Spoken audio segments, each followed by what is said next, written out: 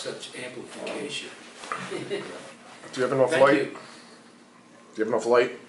Yeah, I brought my spelunking thing, but I don't play it tonight, so I'm not going to go spelunking for my poetry.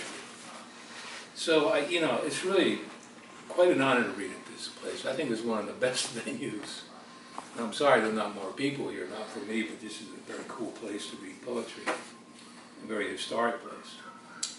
So, I read here before a couple of years ago with Leonard, and at that time I read poems without giving titles, and I was just focused on content.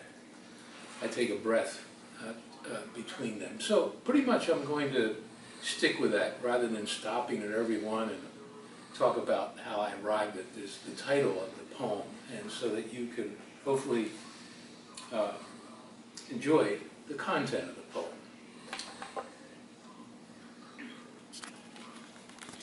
In the first moments, the universe rolled the dice between the particles of matter and antimatter.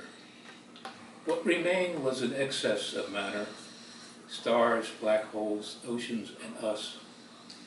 They called it detritus, deposited by the sea current, but the gravestones, bricks, charred wood, the relics of a vanished hamlet along the bay. From lost, sorrow remained, dread, despondency shrinking from the absence. As it happened, you can't live and love in a dying world.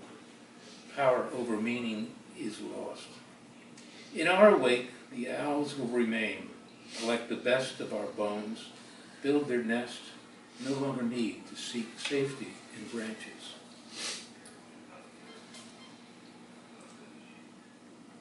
Across the street, our neighbor's storm door swings open. On the threshold appears one of the twin toddlers, teetering on the edge, holding with one arm outstretched a miniature model car, an offering to passers-by. Next, his brother appears, running his miniature model, racing through the field of golden wheat in his hair. They are now balanced on the top step. Each takes flight in their father's arms, landing on their seats in the double stroller. Mom appears with their baby sister tucked in a sling. They stroll off. Other neighbors stop to chat and tease with smiles. What matters is this. This is what I get to watch from my bedroom window almost every morning now. Lights shining from the other side of the river. That's my mama's hand lifting the veil from the chiseled face of the city. Something noticed, seen more clearly to discover from the weight of silence floating in the sea of memory. Invisible from the visible is empty of things that I've already said about a word what a word cannot say. Light's depravity, wealth's scarcity, a cloud's personality. Mama says lies prey on the truth, yet truth and lies prey the same way. Mama never fades, savoring the form and fragrance of things, humming a sweet serenade for the coming spring. She's my poetry mama, poetry mama. She bickers with my muse. Mama says, stop trying to catch my boy's verse for a little fame and fortune, or wasting time trying to schmooze with a who's who, kissing up to some poetry tycoon like Paul Muldoon. Mama says the world must be measured by the eyes, tells me to let life pierce me like a pin, watch the moon rise in an empty sky, let more dreams take me for a spin. My mama says there'll be poems like this, poems like this. Mama says there'll be poems like this, Mama says. The little poem keeps the world at a distance, so small one could accidentally step on it. It's got next to nothing, thin as a piece of linen, a pulse with no body. One wonders how it could survive on a page, stands motionless, listening to itself pass and return again and again. No longer curious, it stopped adopting and responding to the changing conditions, stopped exploring ways to describe a universe in flux, or mimic the crying out of another species facing extinction. It fears how little power language now has over the truth. Says the word beautiful will remain while the world vanishes. When asked where it's been, it answers, nowhere. Why? Am I boring you?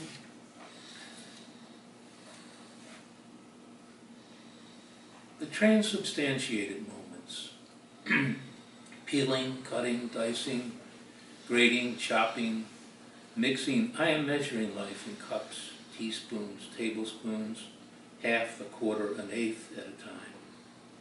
Here I find solace away from the magnetic field of ego and the eruptions of anger percolating below the surface.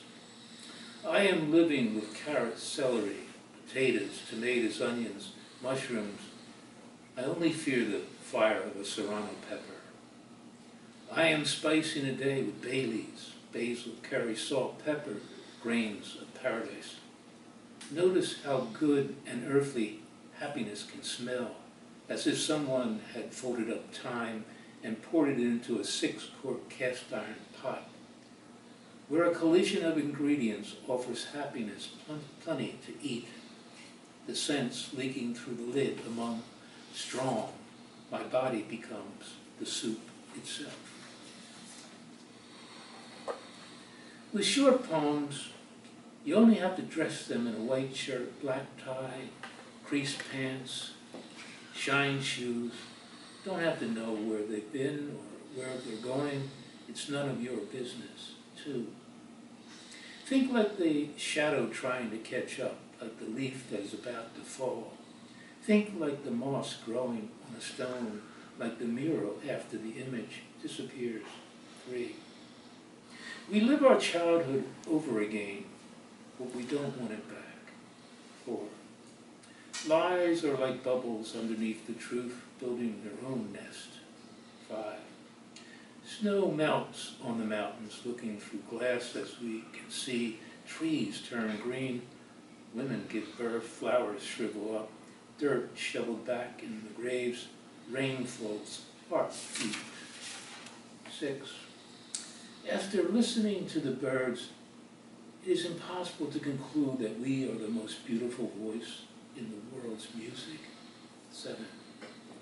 I need to lighten up and paint my life with faint brush strokes. 8. Winter writes with a cold darkness, snow, ice, and death. 9.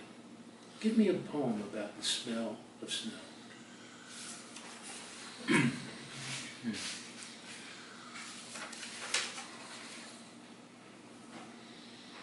The long diminishment. You'll come and see gradually your own limbs. Your parts will let you know they aren't what they were promised to be on day one. The tie, every time it is knotted, it becomes a bit frayed until it is completely unraveled. Doubling of cells depends on whether your body has the basic 40 or premium 60 multiplier plan. A rogue gene might come threatening to hitch a ride on some old numbered chromosome that will kill brain cells until you're unable to complete a sentence, forgetting its beginning. The clock. We are ticking away in every part of the flesh, and who oversees all the clocks scattered throughout the body? Can I cash in the benefits of experience and the influence of perspective to buy some more time? Studies suggest that reducing by half food intake in animals extends their lifespan. But if semi-starvation is to gain more time, I want to continue my love affair with chocolate and would rather burn to umber like a maple tree in the final days of fall. I dreamt a poem about a young man at sunrise, sitting on the beach, his feet and hands anchored in the wet sand, staring at the waves flaring up. The dream was written in red by another, and the longing to crash like a wave over him belonged to another. Mine was only a dream, which I could not get rid of.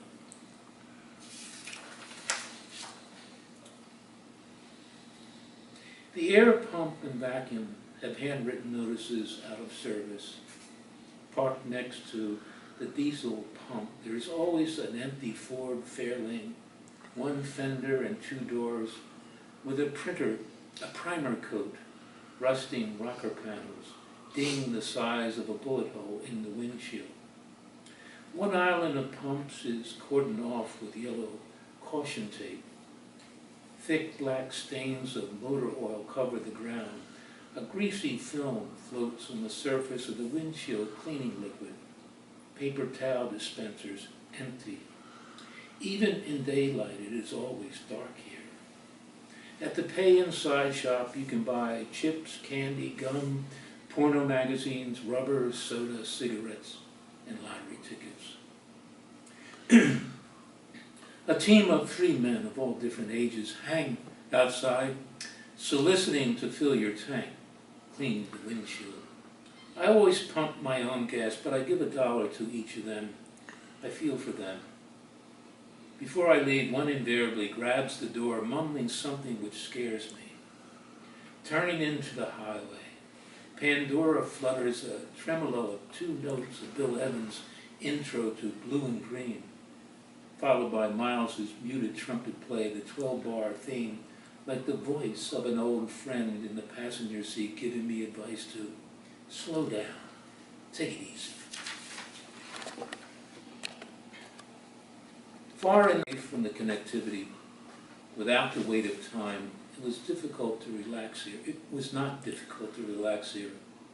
Pause in the middle of sentences, words erased by the silence. Lost hours on the frontier of happiness. The mind hikes along.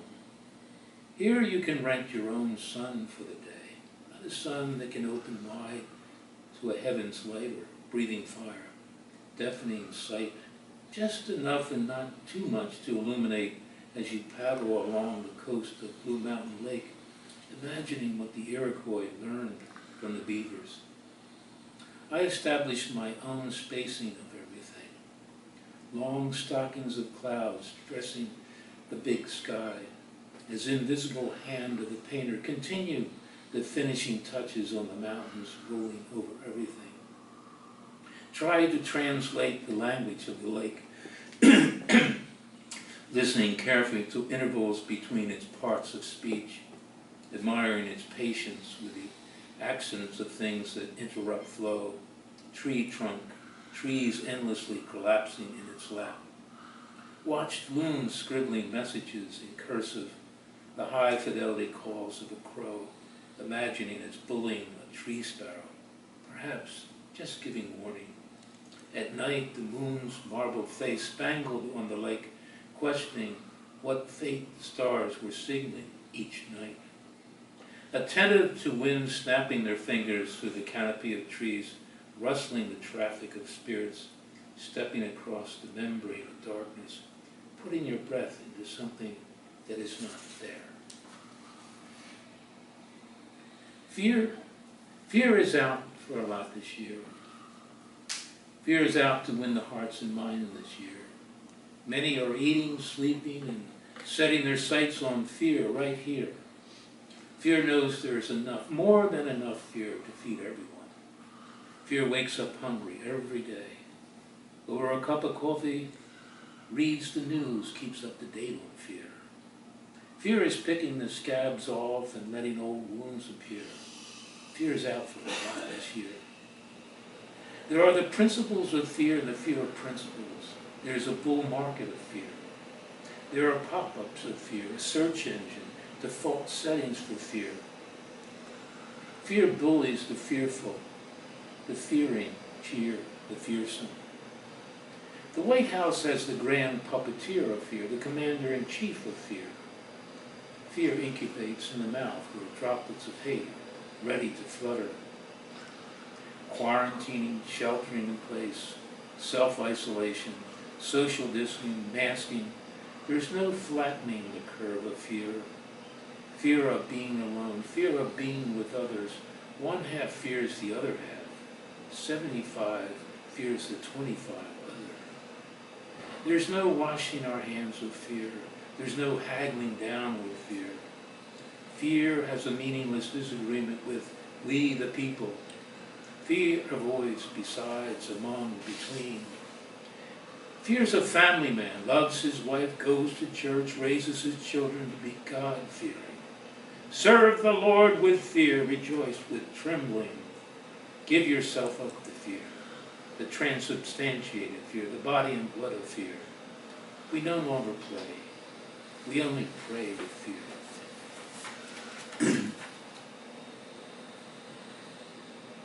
I had a dozen dress shirts, half the cold weather, 3 for spring, 3 short sleeve for summer, all purchased from JCPenney's seasonal closeout sales.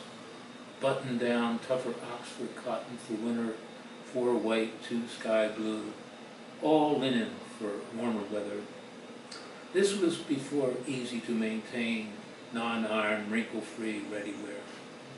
It was 1954, the year Willie Mays made that circus catch in the World Series. It cost 70 cents to see Blackboard Jungle, and I became a bulletin boy. I was 12. My mother told me from now on I had to iron my own shirts, water boy surplices, and press my pants. I already knew how to shine my shoes. The same year she taught me how to cook a perfect fried egg, peel onions, dice celery, stuff a turkey, and make a Waldorf salad. She told me she was too busy now caring for my bedridden grandma on the 2nd floor. She showed me how to follow her strict order in ironing the shirt. Above all, she said, pay special attention to the seams and borders fastening everything. Start with all the hidden places. The yoke first, next the pleat in the middle of the back panel, then the barrel of the cuffs. Glide up the sleeves to the armhole. Again, seams and borders onto the front and double layer of fabric that coaxes buttons into holes, the background eventually for a tie. Finally, the front panels of the pocket. This marked the stage of independence for me. I was transforming a rumpled heap, pressing something into its proper shape. I was plowing crossroads of fabric across borders and seams. I was finishing, caring for myself, becoming a big boy. I came to love the smell of baked cotton coming from the steam, learned to be more delicate, releasing the pressure, fascinated with my own mastery, the gliding motion of the iron. Drudgery too many, I learned that routine could be precious. What the nuns would call daydreaming, I would linger over the smallest detail, like the edge of a barrel of a cuff, or this seam between the yoke and armhole. I can teach you how to swim, show you how to streamline your body, move through the water like a fish, and use a 2-beat kick, how to catch and pull the water, breathe from both sides. And I cannot teach you how to write a sestina. I cannot teach you how to create a prose poem out of a sestina either. But I can show you how to make a roasted beet salad, which will keep you slim, how to make a fig vinaigrette on the side, with eggplant parmesan for your main dish, and a fresh French baguette sprinkled with pesto and olive oil rather than smothered in butter. But I cannot explain how we can fix our body politic. If I tried, I would be called just another left-wing lunatic.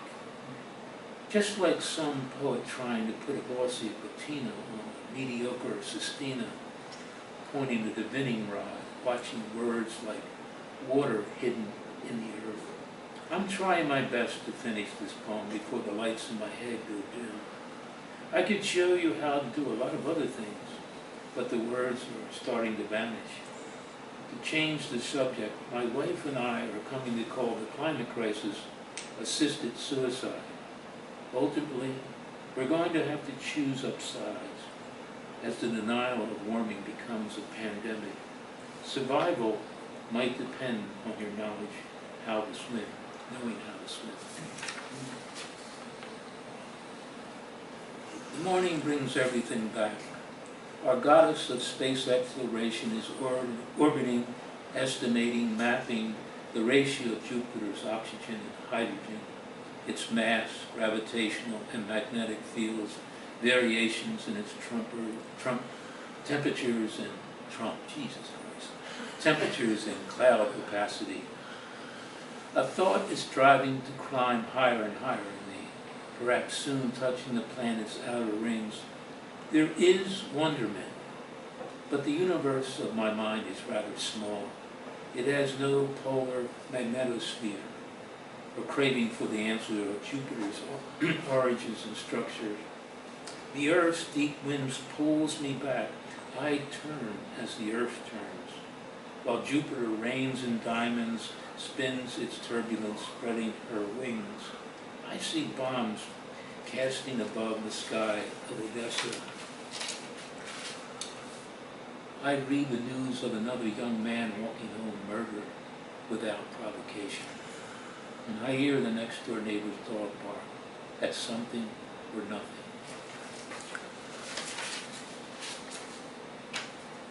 I go to the Rittenhouse Art Fair searching for images for which homes yearn. A siren tempts me toward a painting of Western Ireland's rugged landscape that unfolds like the pages of a book.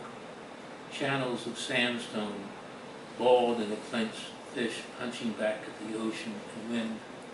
I walk the edges of thought, instantly settle down on the slope like grass and moss, lost for a time in a place which I am a part. Here my grandfather once stood, taking a final look at this landscape to follow his heart for a new life for which he yearned, across the ocean where dreams would become his new boss. America, the chaos, boundless opportunities of urban real estate, owning a bar, 4 buildings, and founding an oil refinery. He was a whirlwind until he was struck on the head with a grappling hook. Now, I have that storybook yearning to return to the wind and moss of that landscape painting that captured my heart. Only in parts. We never see them in full, like describing a man exiting from the speeding train. Not bear or cougar big, coyote, the song dog, hiding darknesses. Their dens on the leafy edge of the city's wilderness where we play, where the spirits of our ancestors rest. And in the porous membrane of our imagination, that once, like the coyote, to slip deep back into the forest with the animal in us that is still screaming.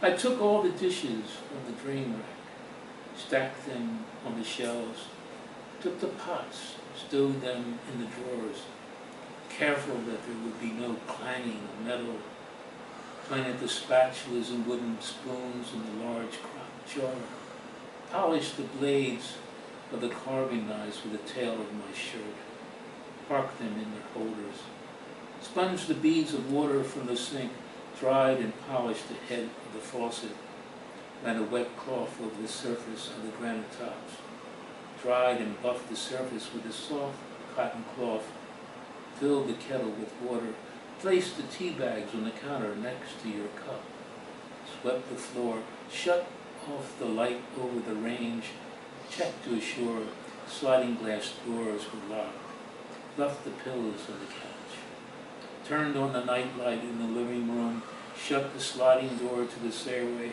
so that no cold air could crawl up to our room, closed the bathroom door behind me so that the sound of the electric toothbrush could not be heard, and quietly sunk under the comforter, everything in its proper place as it should be.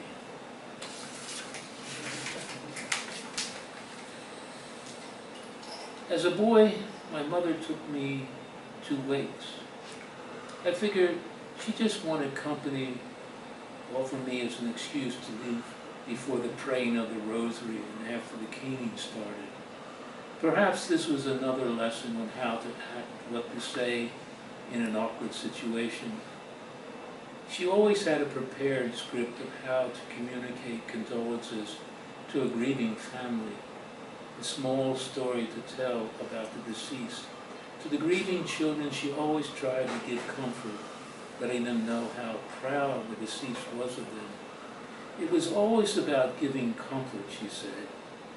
As I grew older, I became skilled at the etiquette of condolence, accomplished in the appropriate message to write in a sympathy card or post on the website of a funeral home.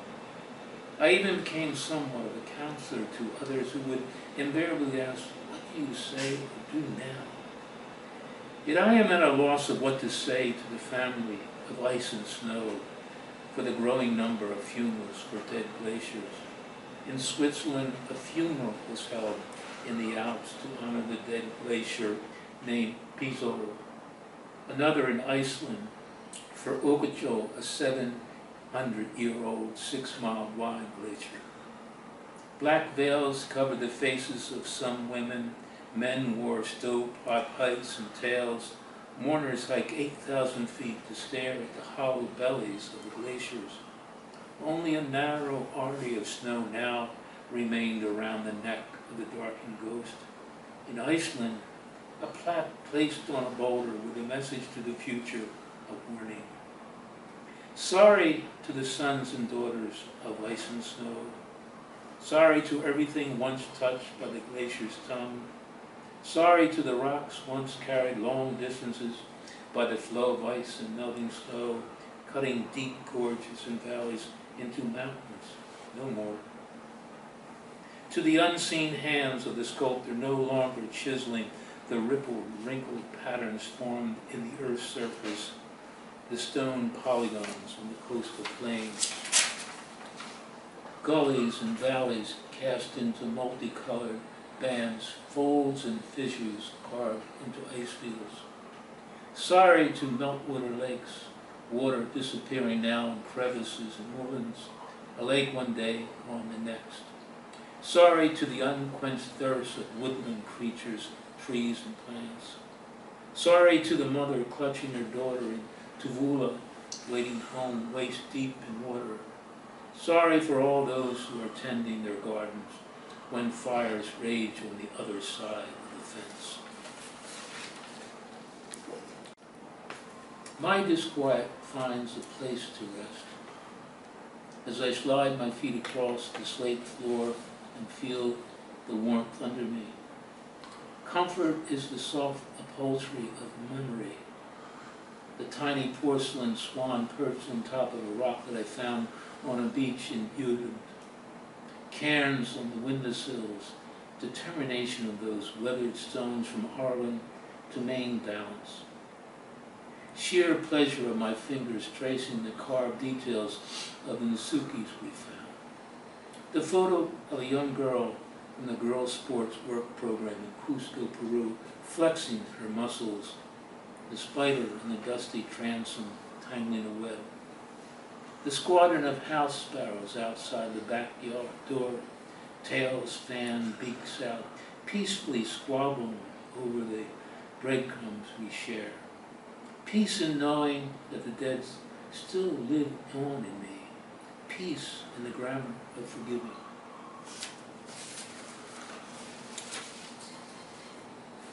Perhaps it won't be all bad. I cannot stop the world from burning, but I can add extra bittersweet chocolate to the flourless chocolate cake dressed with strawberries topped with coconut whipped cream.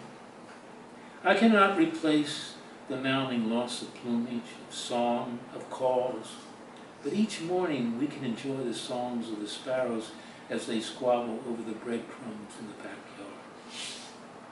I have no red button to stop the exhilarating melting of Greenland's ice sheet into the ocean. But I can pull my pants over my belly button, slide my glasses down to the tip of my nose, walk with a slow shuffle into your studio, mumbling my nonsense Danish just to make you laugh. We can decide what can happen for us in the moment. I can take your blouses from the dryer, iron them better than the dry cleaner, place them on the hangers, and put them in your closet. That's it.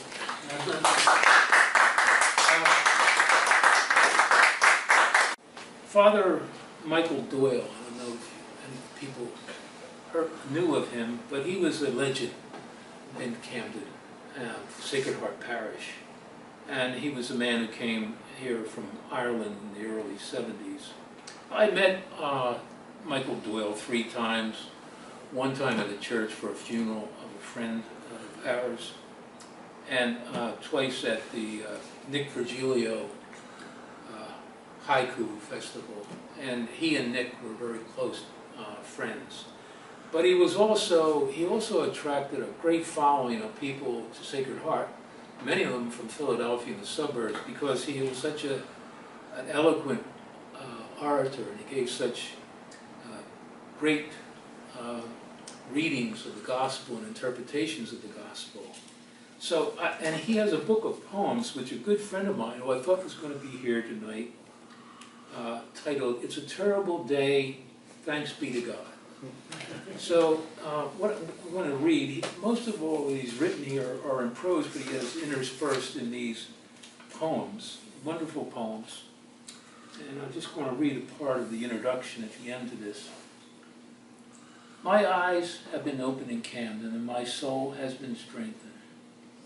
I celebrate that. I celebrate the heroic struggle of the people with their churches and community organizations. I salute those who generously shared in Sacred Heart's efforts to help the school, Heart of Camden housing, the food sharing, the medical clinic. I haven't seen God in a burning bush, but I hear him speak from the burning issues of the day, and they are all in Camden. And now Annie's blessing gives me hope. So I celebrate. By the grace of God, I am not paralyzed by all that I cannot do into not being able to do the bit I can do, at least not for long. Looking at the big picture, I most surely failed, but I want to qualify that on my gravestone. Give me an old lump of stone, unhewn and weather-beaten, to stand upon the place I lie, big and be enough to sit upon, and small enough for tired feet to touch the ground. There small children's jump will be safe on summer's afternoons. Cut my name on the north side where the sun seldom stops to shine. Cut it deep where the rain can run and drops can hide, and tiny mosses grow to green, the letters level there. Cut 34 for my birth, I'm told, and the partner year it waits to meet. And side by side they'll stay in stone till time and tide will wear them down below the best that eyes can do. And there are 3 words of measurement to sum my days of sun and cloud, and dreams of dark and dreary nights, and sleepy spots by warm walls, and times when all the weight of things paralyzed the strength I had to do the bit I came to do. So, artists, with your chisel sharp, have a glass of winter wine, and cut the letter E for me, and then a sip, and then a cut, till failed, it carved imperfectly. And please, my friend, no dismal dot, to stop at that, and say no more, 1 word more for goodness sake, to make a plea to passing wind. 'Tis all I ask when I am gone, 1 kindly word to qualify. He failed. Give me nicely. Michael Doyle.